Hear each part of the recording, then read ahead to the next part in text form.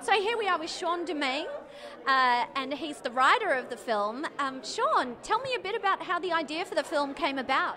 Well, I've been screenwriting for about 10 years now, and I wanted to produce one myself. So what I did was I had a script I was working on, but it was too big. So I decided to take one scene from that script, and I turned that one scene into a movie.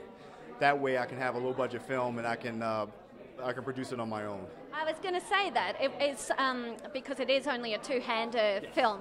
That must have been part of the reason because it does make it much easier to make an independent film. Absolutely. What the goal was to have the least amount of characters and the least amount of locations so we can afford to do it on our own.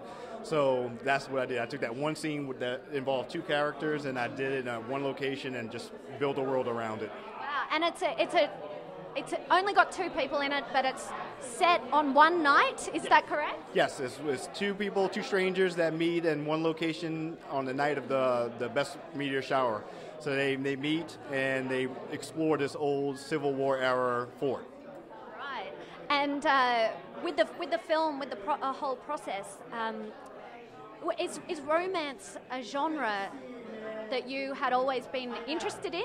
Yes, I dibble with all kinds of genres, but for some reason it seems like that dramatic romance that's the one that I excel in. Oh, right. And is there any influences that you would say that you've had with the film?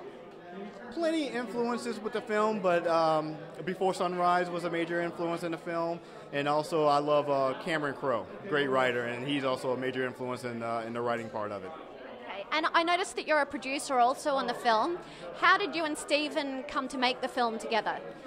Basically what I did, I'm new to the whole producing world, so I connected with a local production company in New Orleans, and the co-producer I brought on for this film had worked with Stephen in a prior project. So she said, hey, I know this guy, he directed, he's really good, so why don't you contact him? So we contacted him, we had a few conversations, I flew out to Los Angeles, talked to him, and I felt he was right for the part, so that's where we started. Wow, so a lot of independent filmmakers may want to know, when you contacted that production company, was that a cold call or did you have a previous connection? It was a cold call. I was actually Google and I ended up finding this production company in New Orleans and I sent them an email and they saw the script and they said, hey, we want to help you out. Wow, that's incredible. Now, and as this is your first feature film that you've written, what was it like seeing the characters the actors bring the characters to life? The whole thing was surreal to me. To actually see those actors, those characters that I've been had in my head all that time actually come to life in front of me, it's surreal. It's an awesome moment. It's quite an accomplishment for myself. I'm very proud of everything that took place. Were you on set for the whole 8 days? Did you have a lot of creative? Absolutely. I was there from start to finish. I was sleeping maybe 2 hours a day so I can be there and so I can experience every part of this process. Did you find that the script changed much when it came into motion?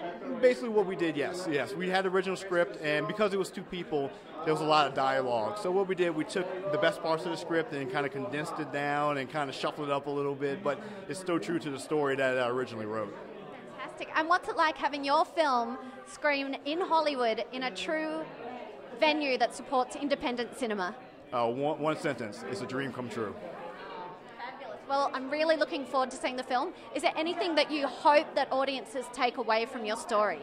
The big thing for the story is I wanted to do something that was realistic, something people can relate to. It's not a story where everybody falls in love in 10 minutes. They go through the journey of the possibility there might be love there. Any spoiler alerts on happy endings? Or? Nope, I'm not giving any spoilers tonight. You have to watch. Oh, I love it. You're keeping tight-lipped on it. Yes. Well, it was a pleasure to meet you. Thank you for everything. Good luck, and I hope to see it. Thank you.